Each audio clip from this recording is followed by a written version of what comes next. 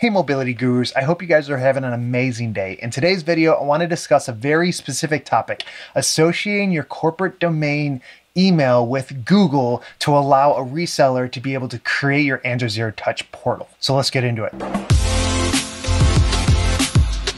When setting up an Android Zero Touch portal, your reseller either needs a G Suite account or needs a domain account, michael.goad@domain.com, that is associated with Google.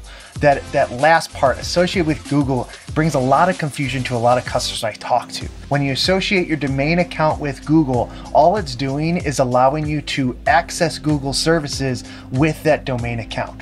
So in order to do that, we go to this site right here. And I'll link this in the description. So to associate your account with Google, you go to this link, fill out all the information, put your email address, your corporate email address. So your name or @domain.com or whatever that email is, and set up a password, hit next, and it goes through the prompts with you. When we go through this process, what's happening is we're associating this specific email to allow us to access Google services. So it's important to note that we're not actually getting a Gmail account with it. Or I've seen a lot of organizations associate a specific email like androidmanagement@domain.com to be able to use that in their MDM as an EMM registration. So I'm in VMware's Workspace ONE.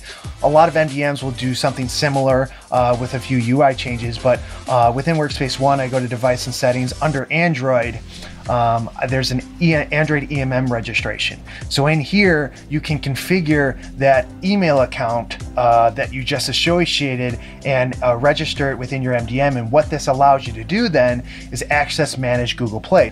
So if you go to play.google.com/work, you'll be able to access the managed work side of Google Play. And what this allows you to do as an IT admin, go in here, search for applications, and then approve them to the MDM. And then the MDM can distribute those to those devices.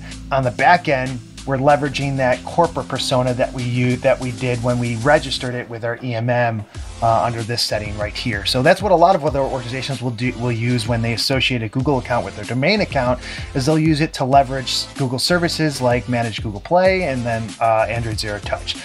So I just wanted to add some clarification around what it is to associate a corporate domain account with Google, because there's a lot of confusion on what that actually means. As a whole, the TLDR is when we associate our domain account with Google, all it's doing is giving us access to Google services leveraging that domain account. We do not get a Gmail account with that, but we can log into Google services with it, as well as we can use that associated account to be able to create our Android Zero Touch portal, as well as do things like EMM registration with that account within your MDM. So hope that was helpful for you guys and added some clarification around what that actually means when we associate our domain account with Google. If you have any questions, please place them in the comments, and I hope you guys have an awesome day. Thanks. Bye.